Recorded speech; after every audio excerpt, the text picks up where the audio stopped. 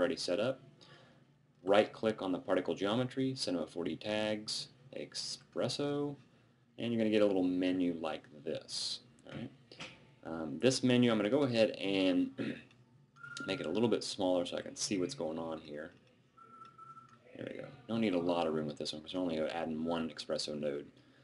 In this box here, I'm going to right click, New Node, Thinking Particles, TP Generator, and PBlurp, and add that in there. You're going to get this thing called a node, and this is kind of the Espresso editor here. You can do a ton of different things with this, and I mean it gets really in depth, and it's way beyond my scope in a lot of ways also in terms of the math functions and stuff. But once you start learning it and get an idea of how it works, it's very powerful, and it can do a lot of things very quickly that would take a lot of time to do by hand, or at least keyframing by hand. Okay, so in this case, we're going to use the PBlurp here, and if you click on that in the Espresso, you'll notice you get a thing that says Objects here. Well, we're going to drop our Ludus and our PBlurp object here.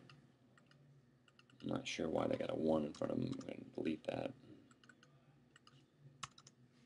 There we go.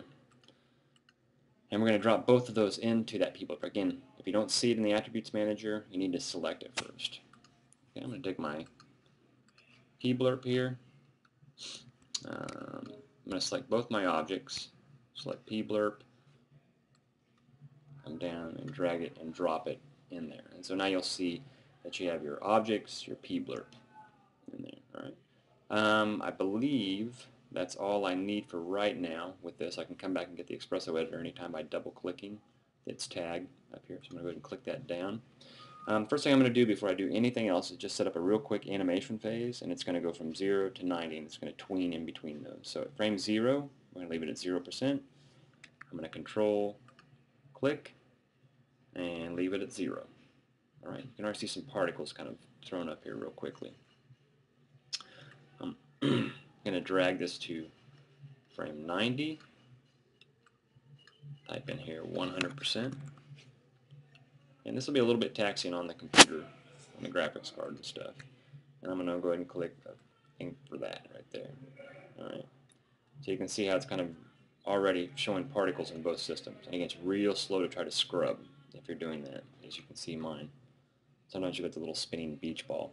The next thing that I'm going to do here is I'm going to go ahead and shut off in the editor and in the renderer here these two particles, because the particle geometry has already defined these. It's just using these as a resource. It doesn't really need them anymore, and you'll see that here in just a minute. I'm going to back out just a little bit here.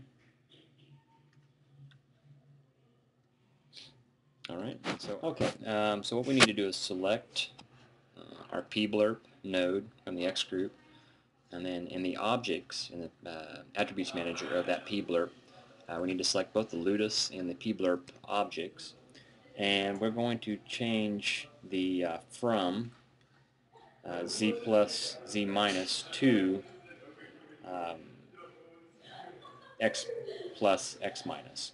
And what that'll do is it'll allow that PBlurp to run a little bit more efficiently. Leave that at count. I want to jump my count up to 400. You can change that around, basically how many the particle count that's going to be flying through there. I like to get us a little bit of thickness, so I'm going to go 4% with my particles. Leave the other stuff at default. Don't mess too much with any of this other stuff, and just kind of leave it how it is. All right. That said, everything should be set up, and you should have a very simple PBlurp transition here. And so you can watch in all 4 of these views what happens when I press play. It might be a little slow here. Okay, so you can see how those particles transition back into PBlurp. Real quick and simple. Not much to it. It's basically taking one text and transitioning into the other. Alright. So not super exciting quite yet, but we're going to give it a little bit more phase here to actually tween upon. So it's going to kind of be jumping around here in just a minute.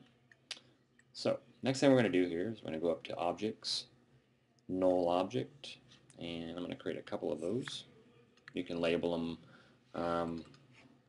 1 and 2 if you want, or however you want to label them. There's just going to be transitions in between this. I'm going to jump up my Espresso again, PBlurp, And in between where we drop those last two objects, okay, I'm going to drop these null objects because we're going to actually use those to tween or to change that position in between. So here what we're going to do is we're going to take the null 1, okay, and a null object is, again, it's a non-object, it's just a pointer. I'm going to drag it over here, and you can already see that in my top menu how it's actually starting to move that animation of that PBlurp object. And I'm going to drag it up a little bit here, just like that. Select my other one, and bring it. It should be 2. I'm going to drag it back a little bit, and over. And I could leave it down or up. I'm going to go ahead and bring it up a little bit. Alright. So we should have this animation cycle of these particles kind of jumping around here. Just like that. Now if I hit the play button again, start over, hit play, you can see I'm running in this section here. Pretty sweet. So let's go check it out here. So it's taking my text, it's running it around through the particles and bringing it back down into PBlurp. Okay? And if we stop this now and render it, you can kind of see how it's breaking up that ludus text there. And you can see again the thickness of those particles as they're moving back towards the front. Okay. We've got one little problem here, and you notice the ludus is still kind of showing up here as we're animating this, and it's not disappearing yet. The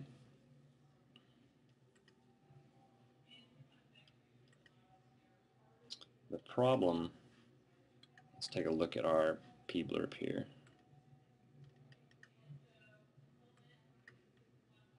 Thickness, hollow, fragments.